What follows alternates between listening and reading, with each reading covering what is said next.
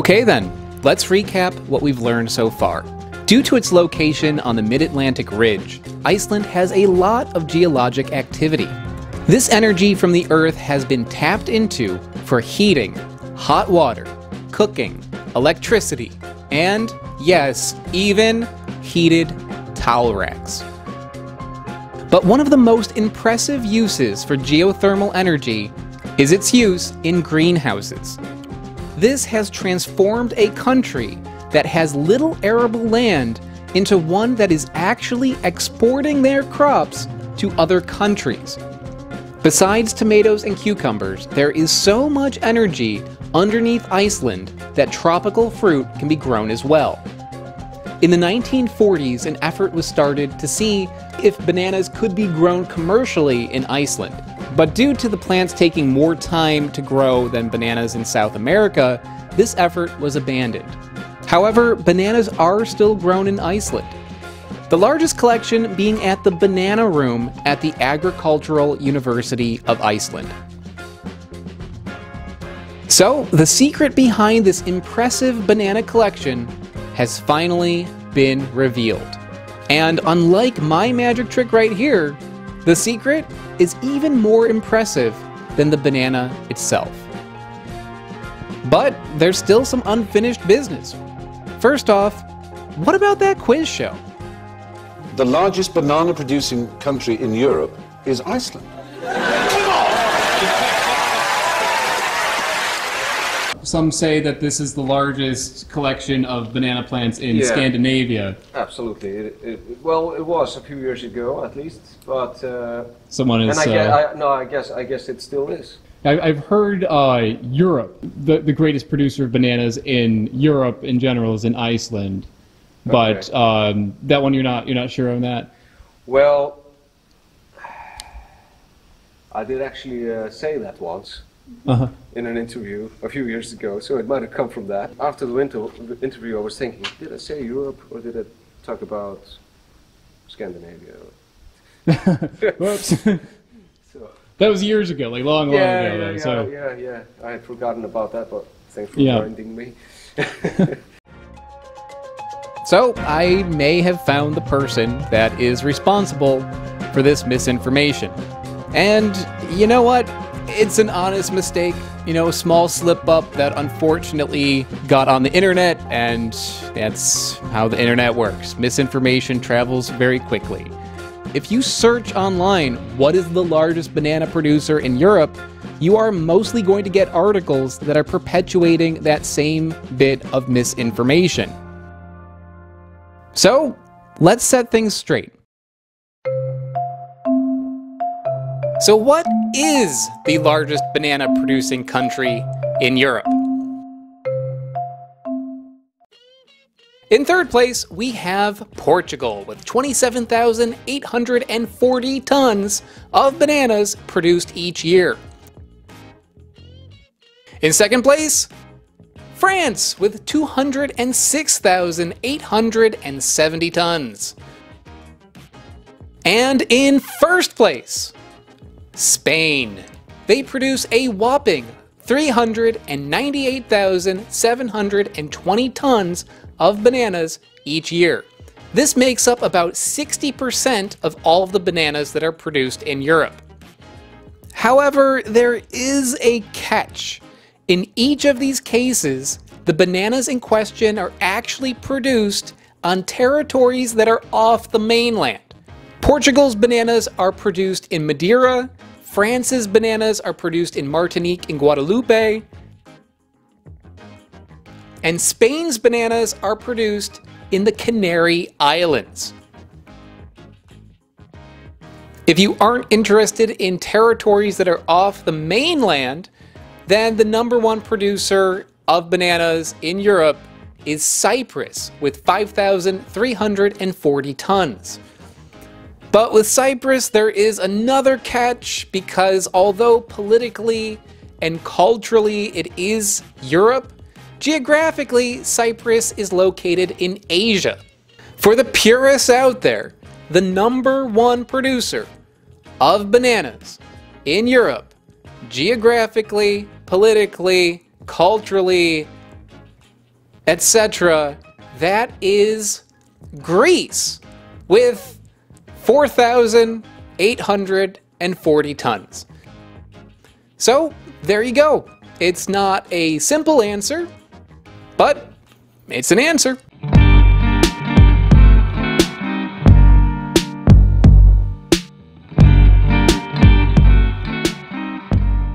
If you look deep enough, you can find people all around the world growing bananas in adverse conditions. There are bananas in Italy, Germany, the UK. Hell, there are bananas growing where I live right now in Queens. There are bananas growing where I grew up in freezing Western New York. There are bananas growing in Canada. I think it's so fascinating when people fight against the odds in order to grow plants. And although Iceland is far from the #1 producer in Europe, when you consider the cold, when you consider the dark, when you consider the lack of arable land, I would say that Iceland is the most impressive grower of bananas, not just in Europe, but in the world. Oh yeah, there's one other piece of unfinished business. Tasting the Icelandic banana. That's what I came here for, right? Well, that part wasn't going to be so easy.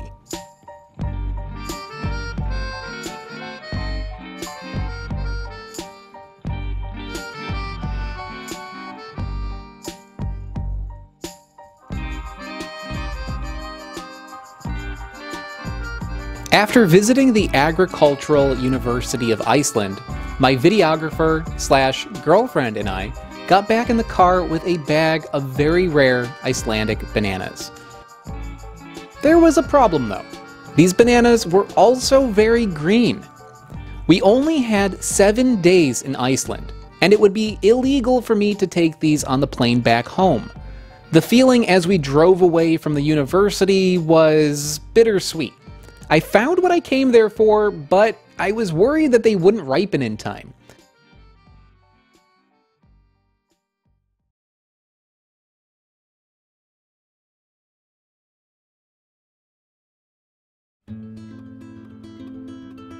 For an entire week, my girlfriend and I traveled around one of the most beautiful countries that I've ever been to, all the while waiting for a banana to ripen. From icebergs, rainbows, ravines, lava fields, volcanoes. It felt as if the world was showing off to us. Got a mountain, got a glacier, got a double rainbow. Nice little field. Oh, stop.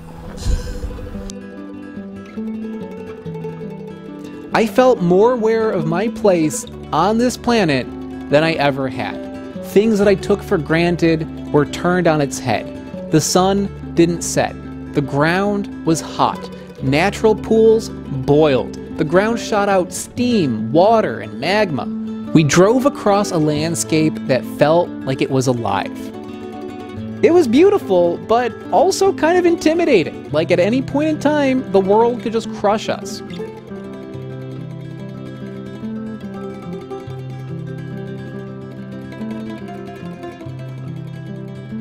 So, I have a confession to make. I have been traveling around the world in order to find fruit for a long time now. And several times in the past, I have claimed to go to a country to find only one fruit. I went to Bolivia in order to find the ice cream bean. I went to the Seychelles to find the coco de mer. I went to Finland to find cloudberries. But this is only half true. I did go to those countries with one big thing to find, but I knew that I'd find more along the way. Iceland was different though. This banana was the only fruit that I expected to make a video on. And honestly, when I booked my flight to Iceland, I didn't have permission yet to go to the university. I was lucky that they were so kind there and were able to give me a tour.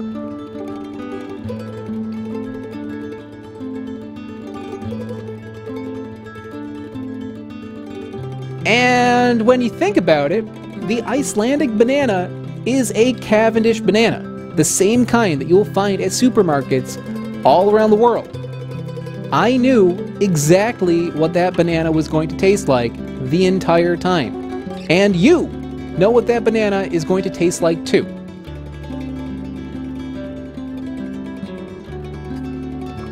So why was I so upset on day 4 when that banana was still green? Maybe I was projecting my emotions a little.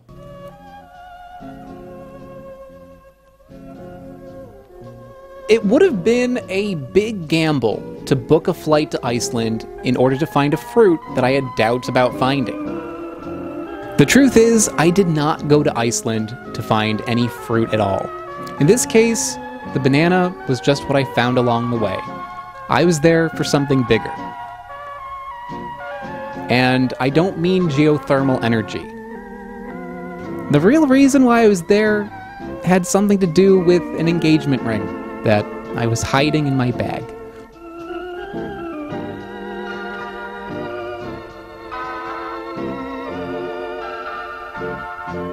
I have to admit, I was extremely nervous about proposing, but you know what? Iceland made a great wingman. Every day we were shown such incredible sights.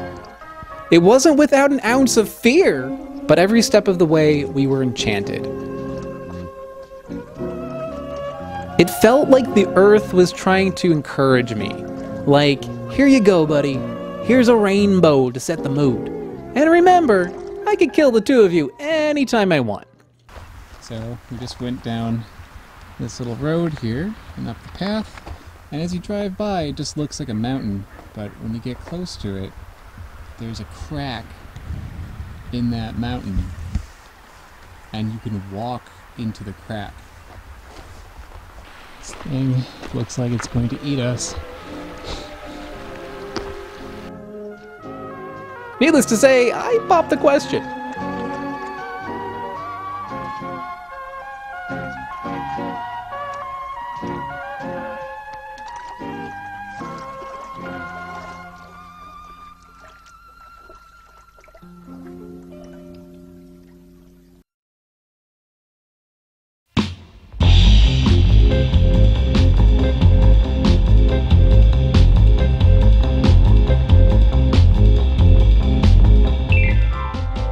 On day 7, we got back to where we started, but we weren't the same.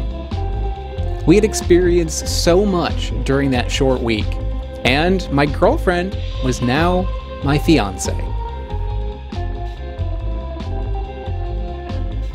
And we weren't the only ones that were different. That's right, that banana was finally ripe.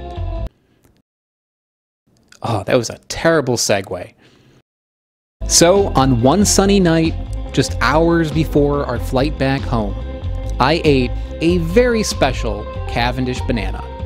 One that was grown by the #1 producer of bananas in the most unlikely of places. I may not have gone to Iceland in order to eat a banana, but after such an incredible week, it was a great way to end our adventure. And what did that banana taste like? Well,